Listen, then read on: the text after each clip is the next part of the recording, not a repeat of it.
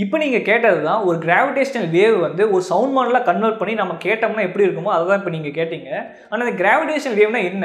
அது மட்டும் இல்லாம இந்த கிராவிடேஷனல் வேவ் வந்து எங்கிருந்து வந்து தோன்றுது? ஏன் சயின்டிஸ்ட் அப்புறம் ரிசர்ச்சர்ஸ்லாம் $620 மில்லியன் யூஸ் பண்ணி இந்த மாதிரி பெரிய பெரிய லெபார்ட்டரிஸ்ல எதுக்கு கன்ஸ்ட்ரக்ட் பண்றாங்க அப்படிங்கறத நம்ம இந்த வீடியோல நம்ம பார்க்க போறோம். நீங்க விசைப்பலகை சேனலுக்கு புதுசா இருந்தாலும் நீங்க சப்ஸ்கிரைப் பண்ணினா மறக்காம கீழே தெரிய ரெட் கலர் சப்ஸ்கிரைப் பண்ண பிரஸ் பண்ணிட்டு பக்கத்துல வர பெல் ஐகானையும் பிரஸ் பண்ணிக்கோங்க. என் பேர் ரஞ்சித் குமார். நீங்க பார்த்துட்டு இருக்கிறது விசைப்பலகை.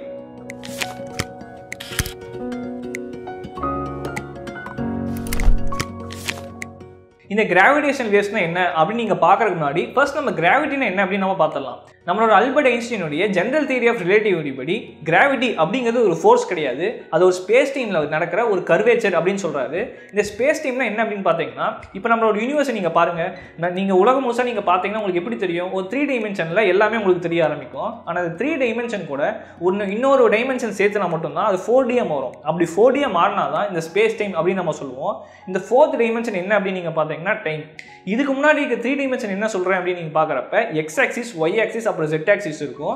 இதுக்கோ நீங்க டைமை சேர்த்தீங்கன்னா அது நம்ம 4th டைமென்ஷன் அப்படின்னு நம்ம சொல்லுவோம். இந்த 4 டைமென்ஷனை தான் நம்ம ஸ்பேஸ் டைம் அப்படிங்கறத நம்ம சொல்றோம். இந்த ஸ்பேஸ் டைம்ங்கிறது இந்த பிரபஞ்சம் முழுசா ஒரு ரப்பர் ஷீட்டாட்ட வந்து பரவி கிடக்கும், ஒரு ஃபிளாட்டா வந்து பரவி கிடக்கும். ஸோ இந்த யூனிவர்ஸ்ல எந்தெந்த ஆப்ஜெக்ட்ஸ்ல இருக்கோ எல்லா ஆப்ஜெக்ட்ஸும் அந்த ஸ்பேஸ் டைம்ல வந்து உட்கார்றப்ப அது ஒரு கர்வேச்சர் வந்து உண்டாகும். இந்த ஸ்பேஸ் டைம் கர்வேச்சரை தான் நம்ம கிராவிட்டி அப்படின்னு நம்ம சொல்றோம். உதாரணத்துக்கு வந்து நீங்களும் நானும் கூட இந்த ஸ்பேஸ் டைம் கர்வேச்சர்ல தான் நின்றுட்டு இருக்கோம். ஸோ அப்ப நம்மளுக்கும் பாத்தீங்கன்னா நமக்குன்னு ஒரு வந்து டிப் வந்து உருவாகும். இந்த கர்வேச்சரை நமக்கும் பாத்தீங்கன்னா ஒரு கிராவிட்டி வந்து இருக்கும். அதே மாதிரி இந்த கிராவிட்டி வந்து எந்த அளவுக்கு அதிகமா இருக்கு அப்படின்னு நீங்க பாக்குறப்ப சன்னுக்கு பாத்தீங்கன்னா அதிகமான கிராவிட்டி இருக்கும் நம்மளோட சோலார் சிஸ்டத்துல. ஏன்னா நம்மளோட சோலார் சிஸ்டத்துல வந்து 99.86% மாஸ் வந்து சன்னுக்கு தான் இருக்கு. அதனாலதான் இதோட ஸ்பேஸ் டைம் பெண்டிங் வந்து கர்வேச்சர் வந்து ரொம்பவே அதிகம். ஸோ அதனால இதோட கிராவிட்டி வந்து அதே மாதிரி அதிகமா இருக்கு. இதுவே எர்த் பாத்தீங்கன்னா சன்னை விட 3,33,000 மடங்கு வந்து சன்னுடைய மாஸை விட எர்த்துக்கு கம்மி. ஸோ அதனால தான் வந்து இதனுடைய ஸ்பேஸ் டைம் கர்வ் வந்து சன்னை கம்பேர் பண்றப்ப ரொம்பவே கம்மி. அதனால தான் இந்த சன்னோட மாஸ் அதிகமா இருக்கனால மற்ற பிளானட்ஸ் எல்லாமே இதனுடைய கர்வேச்சருக்கு தகுந்தாப்புல சன்னை சுத்தி வந்து ரிவால்வ் ஆகிட்டு வருது. ஸோ சுருக்கமாக சொல்ல போனால் கிராவிட்டிங்கிறது எந்தெந்த ஆப்ஜெக்ட்ஸ்லாம் உலகத்தில் இருக்கோ, எந்தெந்த மேட்டர்ஸ் எந்தெந்த ஆப்ஜெக்ட்ஸ்லாம் இருக்கோ அது வந்து இந்த ஸ்பேஸ் டைமில் வந்து உட்கார்றப்ப அது ஒரு பெண்டிங் வந்து கிரியேட் பண்ணும். இந்த ஸ்பேஸ் டைம் கர்வேச்சர் தான் கிராவிட்டி அப்படின்னு சொல்லிட்டு ஐன்ஸ்டீன் வந்து சொல்கிறாரு. சரி, இப்போ நம்ம கிராவிடேஷனல் வேவ்னா என்ன அப்படின்னு நம்ம பார்த்துடலாம். கிராவிடேஷனல் வேவ்னா என்ன? ஒரு சாதாரணமான விஷயம் தான். இப்போ நீங்கள் ஒரு ஆற்றுல வந்து நீங்கள் போய் நிற்கிறீங்க, தண்ணிக்குள்ளே நிற்கிறீங்க, நீங்கள் ஒரு இடத்துல வந்து ஸ்டேபிளாக நிற்கிறீங்க. அப்படி ஸ்டேபிளாக நிற்கிறப்ப எந்த விதமான டிஸ்டர்பன்ஸும் தண்ணியில் நடக்காது, உங்களுக்கு அலைகள் வந்து ஏற்படாது. இதுவே அந்த தண்ணியில் நீங்கள் நடக்கிறப்ப உங்களுக்கு ரிப்பிள்ஸ் வந்து ஏற்படும், அதாவது அலைகள் வந்து ஏற்படும், ஒரு வேவ்ஸ் வந்து ஏற்படும். இந்த வேவ்ஸ் மாதிரி தான் இந்த ஸ்பேஸ் டைம் ஃபேப்ரிக்ல எந்தெந்த ஆப்ஜெக்ட்ஸ்லாம் மூவ் ஆகுதோ இந்த ஸ்பேஸ் டைம்லையும் அந்த தண்ணியில் நடந்த அலைகள் மாதிரியே இந்த ஸ்பேஸ் டைம்லையும் பார்த்தீங்கன்னா வேவ்ஸ் வந்து உண்டாகும். இந்த வேவ்ஸ் தான் நம்ம கிராவிடேஷனல் வேவ்ஸ் அப்படின்னு நம்ம சொல்றோம். உதாரணத்துக்கு வந்து நம்மளோட எர்த், சன் அதே மாதிரி எந்தெந்த ஆப்ஜெக்ட்ஸ்லாம் வந்து நம்மளோட யூனிவர்ஸ்ல வந்து மூவ் ஆகுதோ அந்த மூவ் ஆகிற எல்லா ஆப்ஜெக்ட்ஸும் கிராவிடேஷனல் வேவ்ஸ் வந்து உண்டாக்கும். ஆனால் இந்த கிராவிடேஷனல் வேவ்ஸ் வந்து ஐன்ஸ்டீனுடைய ஜெனரல் தியரி ஆஃப் ரிலேட்டிவிட்டியில் வந்து வெறும் ப்ரெடிக்ஷனாக மட்டும் தான் இருந்தது. இது வரைக்கும் யாருனாலையும் வந்து கிராவிடேஷனல் ஃபோர்ஸை வந்து ஒரு எக்ஸ்பெரிமெண்ட் மூலியமா ப்ரூவ் பண்ணவே முடியல. ஆனால் செப்டம்பர் 14, 2015 LIGO அப்படிங்கிற ஒரு அப்சர்வேட்டரி வந்து இந்த கிராவிடேஷனல் வேவ்ஸ் வந்து உண்மைதான் அப்படின்னு சொல்லிட்டு அதோட அப்சர்வேஷன் வந்து கண்டுபிடிச்சிருக்காங்க. ஆனால் எப்படி கண்டுபிடிச்சாங்க அப்படின்னு நீங்கள் கேட்குறீங்களா? அதாவது இப்போ நீங்கள் இந்த பார்க்குற பிக்சரில் தெரியும், எல் ஷேப்பில் உங்களுக்கு பைப் வந்து உங்களுக்கு தெரியும். இந்த எல் ஷேப்பில் இருக்க பைப் வந்து ஒவ்வொரு சைடும் 4 கிலோமீட்டர் வந்து லென்த்தில் உள்ளது. இந்த மாதிரி அப்சர்வேட்டரி வந்து எந்தெந்த இடத்துல இருக்குது அப்படின்னு நீங்கள் பார்க்குறப்ப 2 இடத்துல இருக்குது. ஒன்று வந்து லூசியானில் உள்ள லிவிங்ஸ்டனில் இருக்குது, இன்னொன்று வந்து பார்த்தீங்கன்னா வாஷிங்டனில் உள்ள ஹேண்ட்ஃபோர்ட் அப்படிங்கிற ஒரு இடத்துல வந்து இந்த 2 அப்சர்வேட்டரி வந்து வச்சிருக்காங்க. இந்த அப்சர்வேட்டரியில் என்ன நடக்கும் அப்படின்னு பார்த்தீங்கன்னா, ஒரு லேசர் பீமை வந்து ஒரு பீம் டிஃப்ளெக்டர் மேலே அடிப்பாங்க. அந்த பீம் டிஃப்ளெக்டர் இந்த எல் ஷேப்பில் இருக்க இந்த 4 கிலோமீட்டர் பைப்ஸ் இந்த எல் ஷேப்பில் இருக்குன்னு சொன்ன பார்த்தீங்களா, இந்த எல் ஷேப்பில் எண்ணில் பார்த்தீங்கன்னா ஒரு மிரர் இருக்கும்.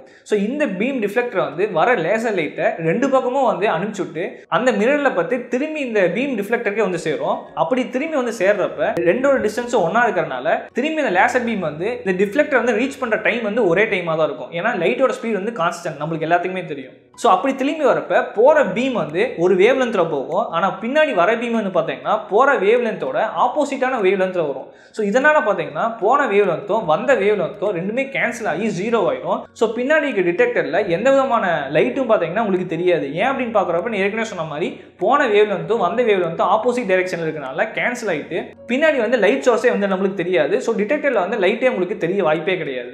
ஸோ இந்த மாதிரி equal and opposite wave length இருக்க லைட் வந்து கேன்சல் ஆகிறத நம்ம எப்படி சொல்லுவோம் அப்படின்னு பார்த்தீங்கன்னா டிஸ்ட்ரக்டிவ் இன்டர்ஃபியரன்ஸ் அப்படின்னு நம்ம சொல்லுவோம். ஏன்னா டிஸ்ட்ரக்ட் ஆயிடுது, வர லைட் வந்து எல்லாமே கேன்சல் ஆகிட்டு எந்த விதமான வெளிச்சமும் இந்த டிடெக்டட் சைடில் வந்து கண்டிப்பாக வராது. ஸோ எதுக்காக இந்த செட்டப் வச்சிருக்காங்க அப்படின்னு பார்த்தீங்கன்னா, இப்போ வந்து உதாரணத்துக்கு வந்து ஒரு கிராவிடேஷன் வேவ் வந்து வருது அப்படின்னு வச்சுக்கோங்க. அந்த கிராவிடேஷனல் வேவ் நம்மளோட ஸ்பேஸ் டைமில் வந்து அலைகள் உருவாகும்னு சொன்னால் பார்த்தீங்களா, இப்போ எப்படி தண்ணியில் வந்து அலைகள் உருவாக்குமோ நம்மளோட ஸ்பேஸ் டைமில் வந்து அலைகள் உருவாகும். இப்படி அலைகள் உருவாக்குறப்ப என்ன நடக்கும் அப்படின்னு பார்த்தீங்கன்னா, இந்த ஹரிசாண்டல் அதாவது வெர்டிகல் சைடில் வந்து கான்ட்ராக்ட் நடக்கும், அதே சமயம் ஹரிசாண்டல் சைடில் ஸ்ட்ரெச் பண்ணும், அதாவது நம்மளோட ஸ்பேஸ் டைமே. உதாரணத்துக்கு வந்து இப்போ நீங்கள் இந்த பார்க்குற வீடியோவில் ஒரு கிராவிடேஷன் வேவ் வந்து நம்ம எர்த்தில் வந்து தாக்குச்சுன்னா நம்மளோட எர்த்து வந்து ஹரிசாண்டலாக ஸ்ட்ரெச் ஆகும், வெர்டிகலாக வந்து பார்த்தீங்கன்னா உங்களுக்கு கான்ட்ராக்ட் ஆகும். ஆக்சுவலாக இந்த வீடியோ வந்து உங்களுக்கு புரியறதுக்காக எக்ஸ்ட்ராஜுரேட் பண்ணி வந்து உங்களுக்கு காமிச்சிருக்காங்க. ஸோ ரியல் டைமில் வந்து பார்த்தீங்கன்னா ரொம்பவே மைன்யூட்டான டிஃப்ரென்ஸ் மட்டும் நம்மளுக்கு தெரியும். ஈவன் ரொம்பவே சென்சிட்டிவான லேசர் பீம்ஸ்னாலும் கூட இந்த மாதிரி கிராவிடேஷன் வேவ்ஸ் வந்து கண்டுபிடிக்க முடியாது.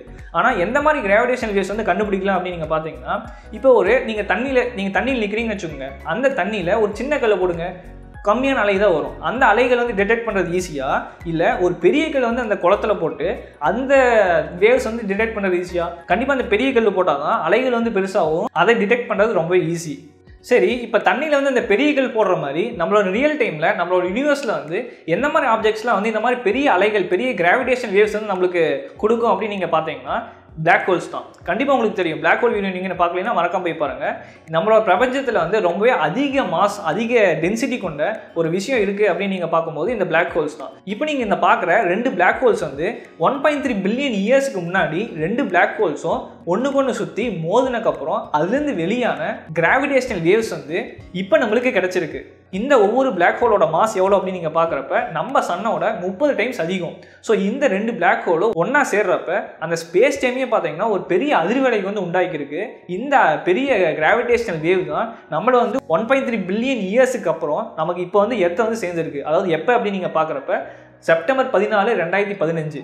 ஸோ ஏற்கனவே சொன்ன மாதிரி இந்த லேசர் பீம்ஸ் வந்து போன வேவும் வந்த வேவும் equal and opposite wave length இருந்தனால ரெண்டுமே கேன்சல் ஆயிடுச்சு. ஸோ டிடெக்டரில் வந்து எந்த விதமாகவும் உங்களுக்கு சேஞ்சஸ் தெரியாது அப்படின்னு நான் சொன்னேன்.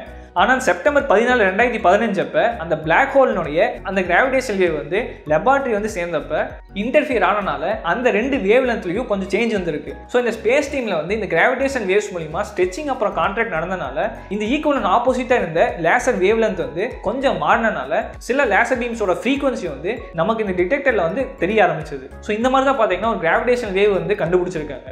இதோட அக்யூரசி எவ்வளோ அப்படின்னு நீங்கள் பார்க்குறப்ப ஒரு ஆட்டம்குள்ளே இருக்க நியூக்ளியஸில் இருக்க ப்ரோட்டான் இருக்குது பார்த்தீங்களா, அந்த ப்ரோட்டான் வந்து ஒரு 1000 மடங்கு சைஸில் இருக்குன்னா அதில் வெறும் 1 மடங்கு அளவுக்கு மெஷர்மெண்ட் வந்து ரொம்ப அக்யூரேட்டாக இருக்குது அப்படின்னு சொல்லி இந்த ரிசர்ச்சர் சொல்கிறாங்க.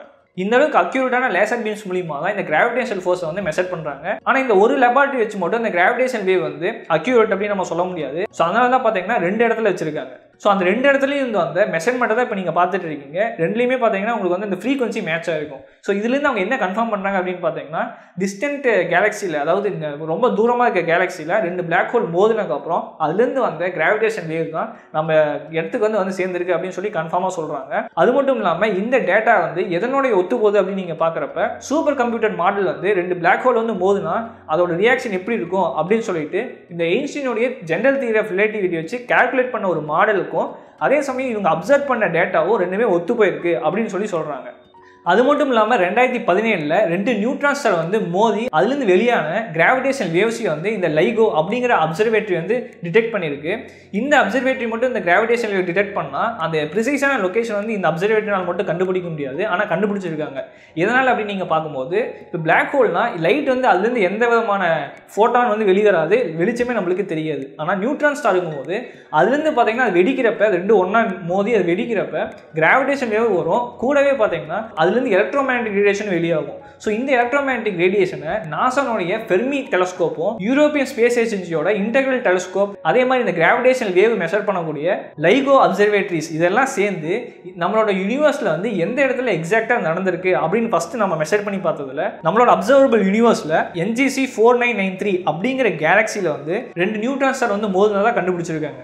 ஸோ இந்த மாதிரி கிராவிடேஷனல் வேவ் டிடெக்டர்ஸ்க்குலாம் எதுக்கு நம்ம அதிக முக்கியத்துவம் கொடுக்குறோம் அப்படின்னு நீங்கள் பார்த்தீங்கன்னா இந்த கிராவிடேஷனல் வேவ் வந்து எந்த விதமான அப்டக்கிளுக்கு வந்து பிளாக் ஆகாது. இதுவே நீங்கள் லைட் அப்படி நீங்கள் எடுத்துக்கிட்டிங்கன்னா ஏதோ ஒரு ஒப்பேக்கான ஒரு மீடியம் வந்தால் அந்த ஒப்பேக்கான மீடியத்தை தாண்டாது அந்த லைட், அதனால் ஈஸியாக நம்ம வந்து பார்க்க முடியாது.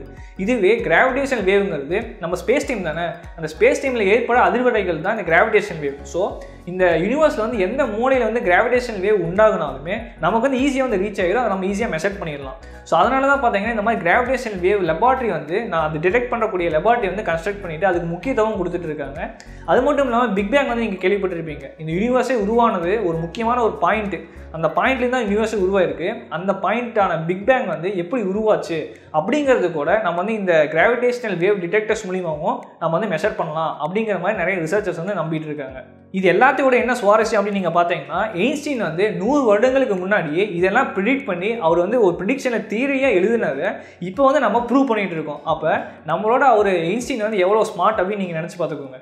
கண்டிப்பாக இந்த வீடியோ உங்களுக்கு பிடிச்சிருக்குன்னு நினைக்கிறேன். இந்த வீடியோ உங்களுக்கு பிடிச்சிருந்தா மறக்காம கீழே லைக் கொடுங்க. அதே சமயம் உங்களோட ஃப்ரெண்ட்ஸுக்கும் முறைகளுக்கும் இந்த வீடியோவை ஷேர் பண்ணுங்கள். நீங்கள் சோஷியல் மீடியாவில் ஃபாலோ பண்ணீங்கன்னா ட்விட்டர், இன்ஸ்டாகிராம், ஒரு ஃபேஸ்புக் மறக்காம போய் ஃபாலோ பண்ணிக்கோங்க. நன்றி. உங்களிடம் இந்த விடைபெறுவது ரஞ்சித் குமார். நீங்கள் பார்த்துட்டு இருந்தது விசைப்பலகை.